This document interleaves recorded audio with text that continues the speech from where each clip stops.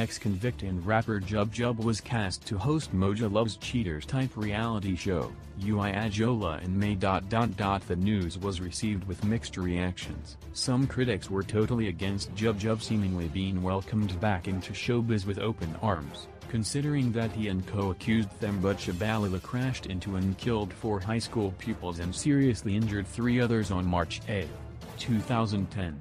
This while they were drunk, high and drag racing in a residential area. In 2014 Jub Jub and Themba's murder convictions were overturned to culpable homicide, which resulted in a reduction of their sentences to 10 years, of which 2 years were suspended.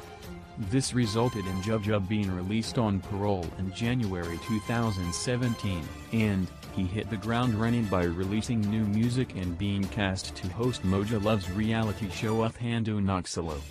But it was Uyajola that catapulted Jub Jub back into the spotlight. Since the show's debut, Jub Jub's name topped the Twitter trends list, and just like that he was back to being in the popular category.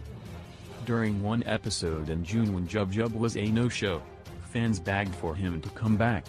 During an exclusive interview with Cheezalive shortly after being released on parole in 2017, Jub Jub spoke about the importance of forgiveness. The most important thing is forgiveness. It comes from God. So I forgave myself and God forgave me. It really doesn't matter what anybody else thinks because that gave me the energy and the ability to move on, Jub Jub said.